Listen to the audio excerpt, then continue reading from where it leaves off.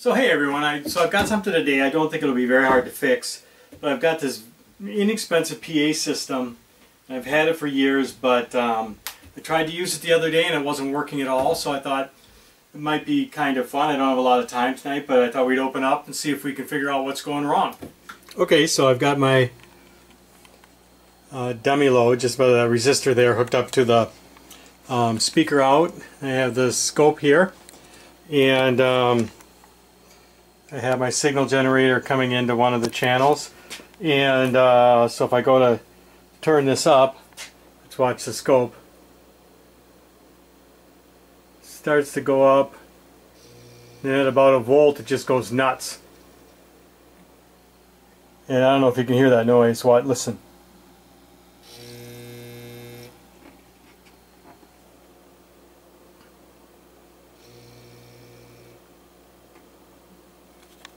So that's pretty crazy. I'll have to see what's going on.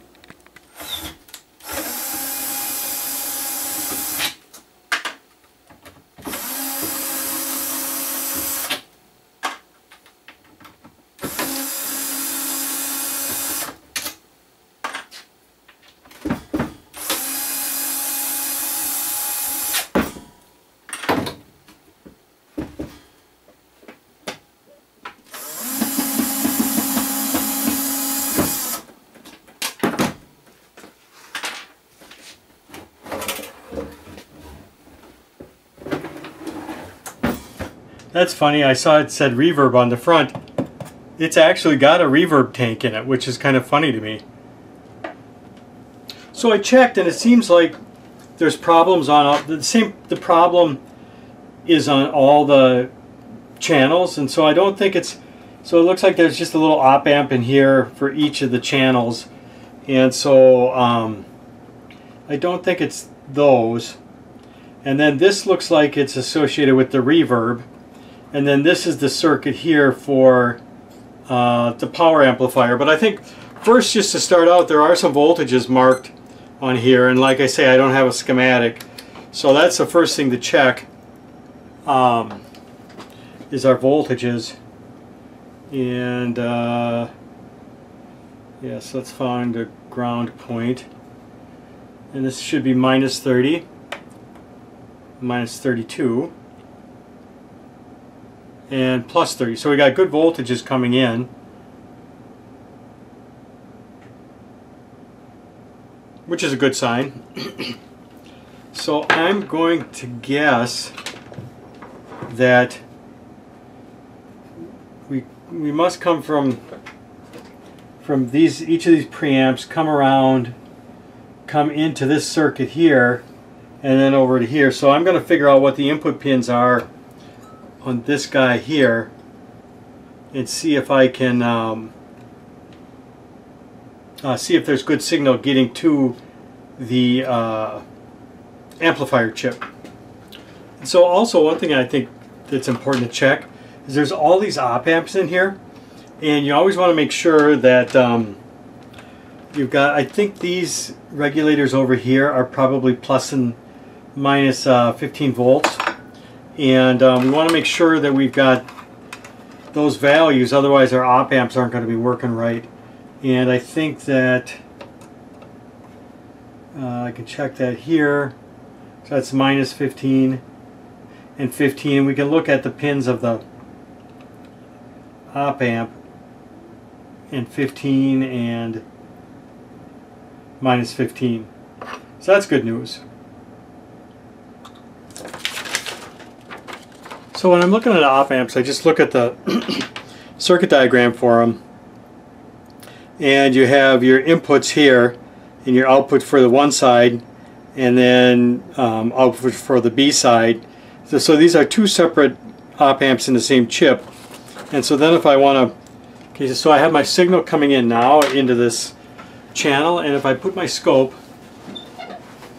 on the output of A, right here, we see a nice signal coming out of it.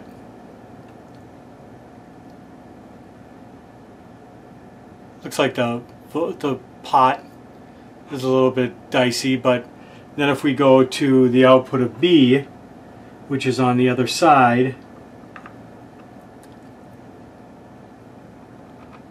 Looks like B is the first stage and A is the second stage.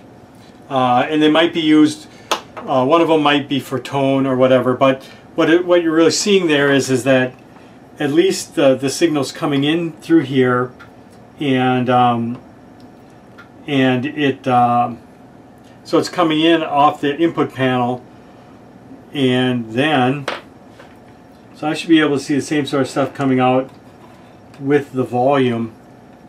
And if I look at the B side here,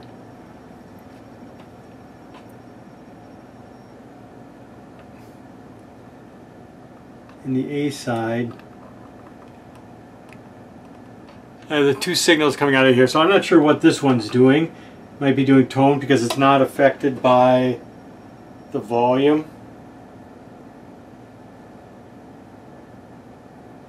But it might be, oh wait a minute, I had the wrong thing. So if I look at the B side,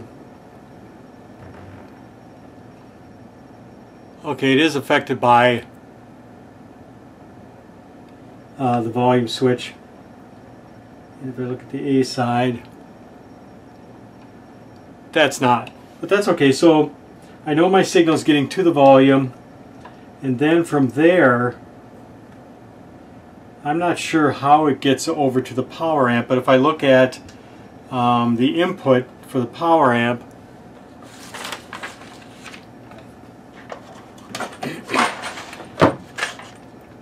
which is pin 2,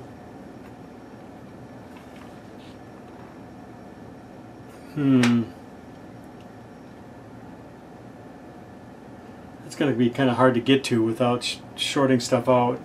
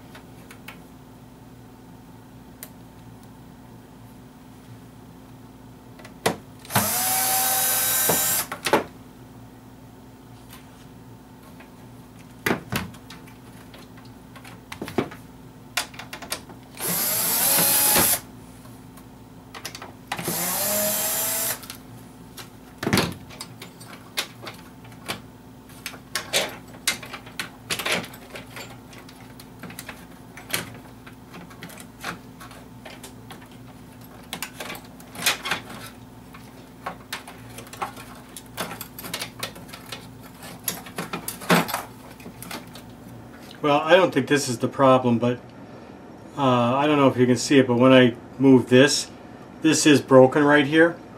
I don't think that's what it is, but I'm going to fix it either way.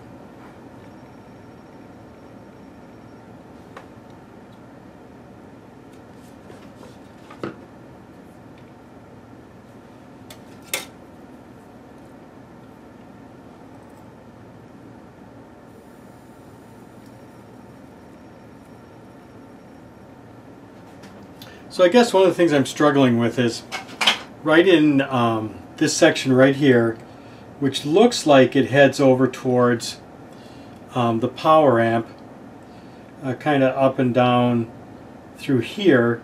It looks like if I look at the output of this op amp, I have a beautiful signal coming out, 8 volts, nice and strong. And then if I come out the other side, a signal that's nicely controlled by the volume knob. Right, so that op amp seems like the one that's being affected by the volume. But I don't see where that signal from the bottom of this op amp is ending up going to that power amp. So I'm going to look around some more.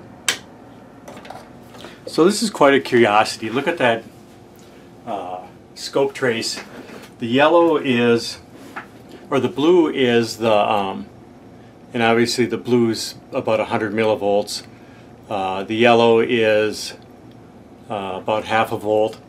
And so the yellow is the signal coming out of the amp chip. So it looks like we've got a screwed up signal coming in, and if I turn it up, it gets worse.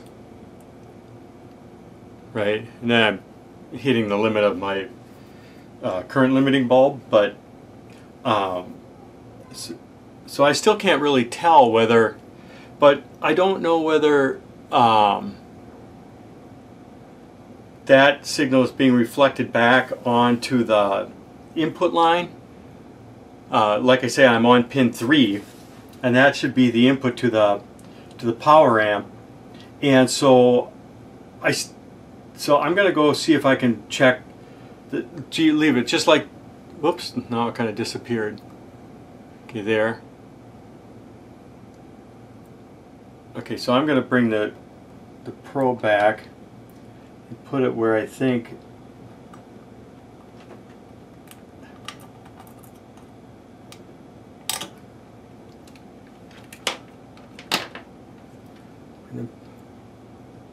probe back here.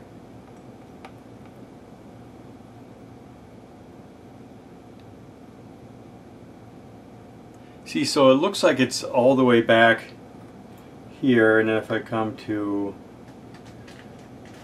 this op amp, whoops. See, that's what's so weird, is that the one op amp's putting out 2.5 volts, and then the B side of it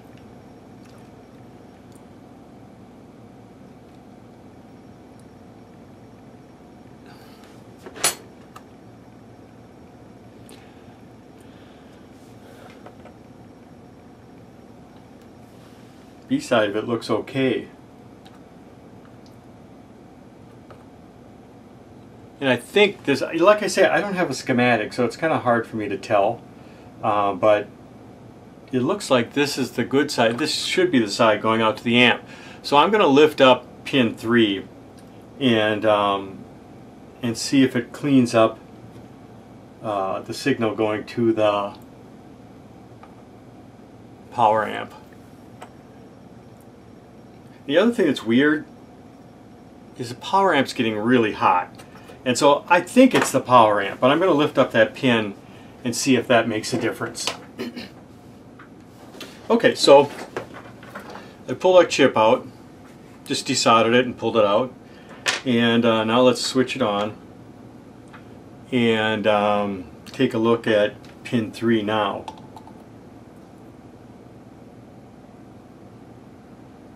Yeah, so that's pretty nice. See, that's what it's supposed to look. That's our input. So I really think, looking at this with the chip out, the signal coming in looking really nice, I think it's this chip. I think I just need to buy another one. They're about $6, $7. And we'll put it in and see if that takes care of the problem.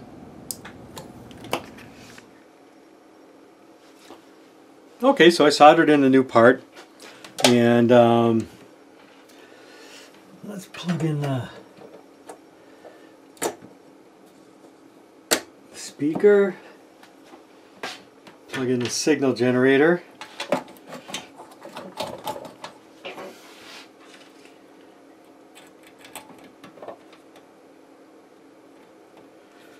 plug in the device.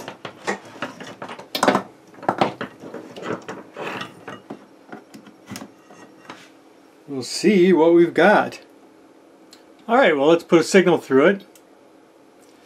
Now we're getting a nice clean signal out. It's a little bit noisy, I guess. It might just be my clips.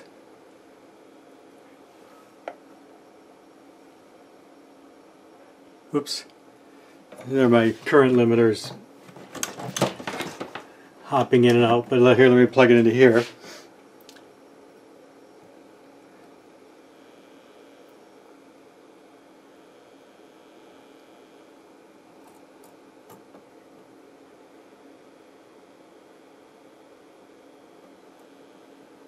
Nope, we got a similar problem. Look at that.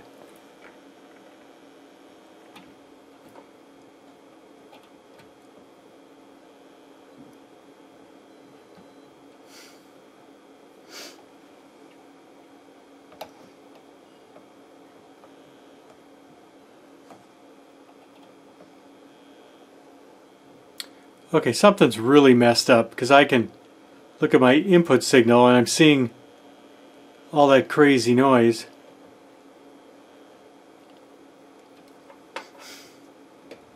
Okay, so I was noticing all kinds of oscillation when I had the board out, and I think it has to do with these grounding screws, because now when I have the board all in and I have my signal coming in, let's see, turn my power on, that helps.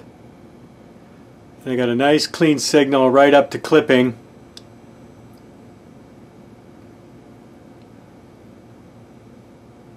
Which is right around 15 volts. So, let's see, 15 times 15 divided by 8. So that's about 28 watts. And it's rated at 80 watts into a 4 ohm load, so maybe that's a little bit creative, but it's not too far off. And so it does seem to be, there it seems to be clipping again.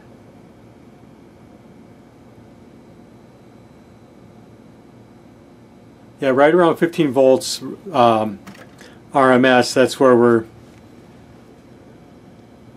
look at it start to go there.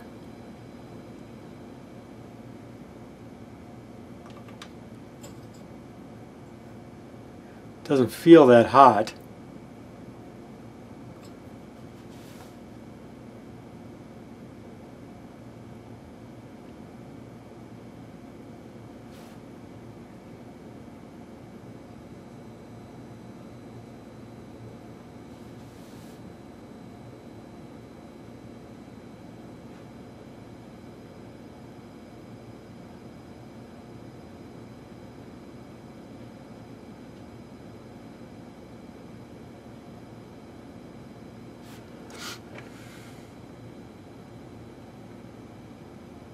Yeah, it's like it's clipping on every other cycle. That's strange, but I don't know what to say.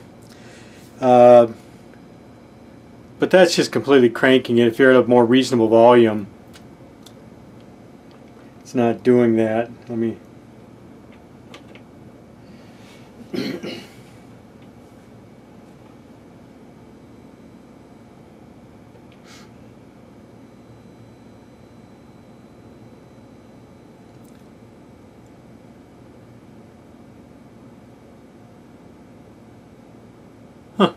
Yeah, so I don't know, so it seems to be working pretty good, but then if I go over to the first channel,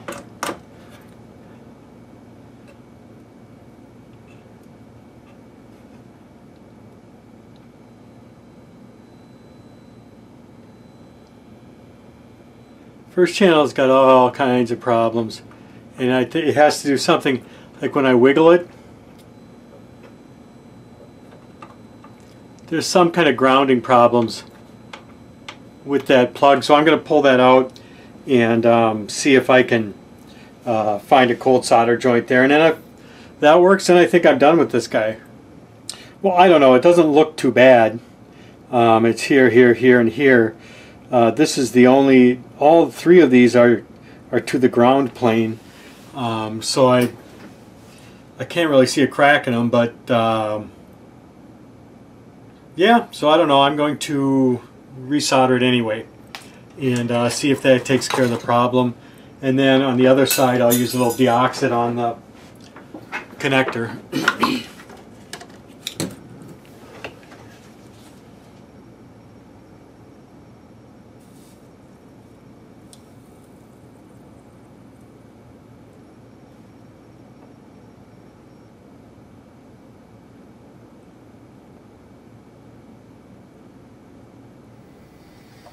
So here's my Kustom 4080 power amp back in service. Looked like it was just that power amplifier chip, the TD8 chip, that was bad. And but it's a very typical repair of trying to trace through the signal path and finding out where that signal's falling apart. It was a little hard to find just because oftentimes when you see a bad chip like that, it's kind of burnt up. But I don't know, we kind of ruled everything out and then ordered a new chip. It was only $6 for the part, soldered it in. It seems to be back to life. I did repair some cold solder joints on these. That's very typical when you have a PA system. So, you know, if you ever have one of these apart, which is kind of a pain in the butt with all the knobs, just make sure you take a look at all those connectors and make sure they're good. But other than that, if you like the video, please hit like and subscribe, and thanks for watching.